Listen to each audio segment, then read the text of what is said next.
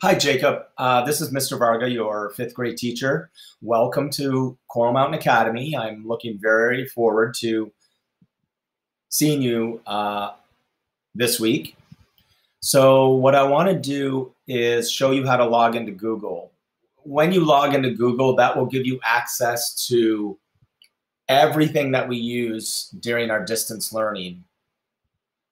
So what you have to do first is you open up your web browser. On your iPad, I think that's Safari. And you put in www.google.com, and then it'll go to the Google website. Now notice up here in the top right corner, you've got a sign-in. Well, you're going to click on that sign-in, and then accounts that have logged in before might appear, but don't worry about those accounts. You would use another account, and you would put in j.corona4@cbusd.us. That is your district email address. Hit next.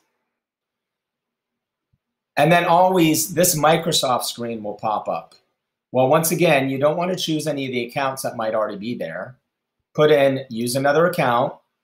And then once again, enter your email address, j.corona4@cbusd.us. Hit enter. And then you are going to put in that password.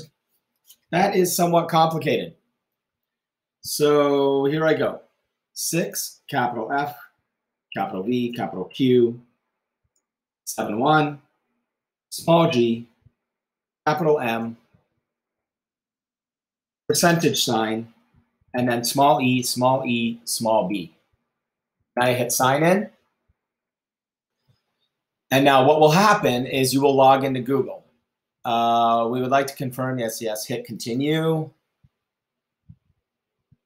And then notice what you see up here in the top right corner. You've got a little letter J, which stands for Jacob, of course. You can change this to a picture if you'd like.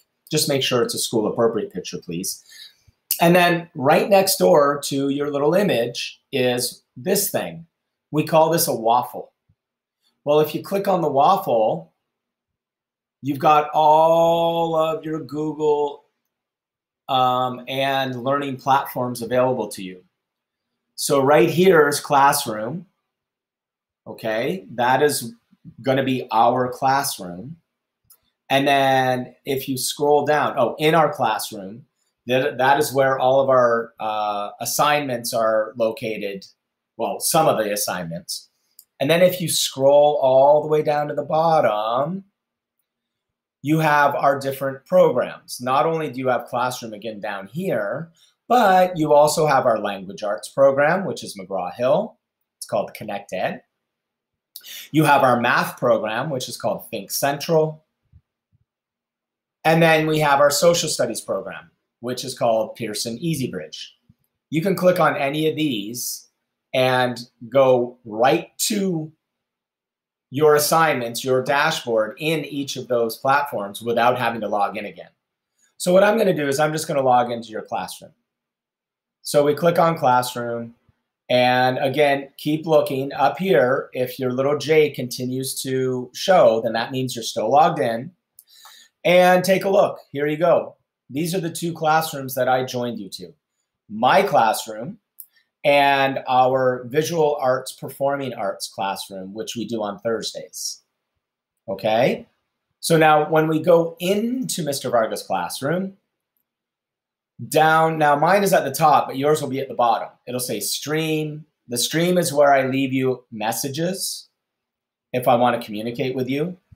Classwork is where I give you assignments that I might want to grade.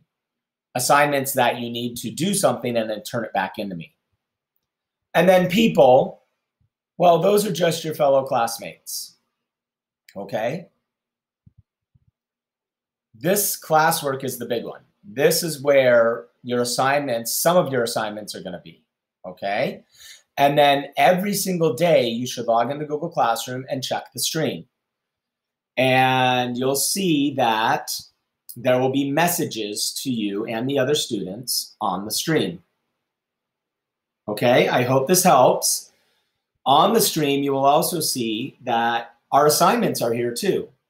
Well, you can click on them and it'll take you into classwork and into the assignment. That's okay, or you can just go into classwork and hit it right there. All right, so I hope this helps you solve some of our technology issues. And I want to let you know that everybody has had technology issues, okay? And not to get discouraged. Just be very careful with your username, which is your email address, and your password. Okay, that password, the capital letters have to be capital and the small letters have to be small. All right, I hope this helps. And I am going to email you a copy of this video right now.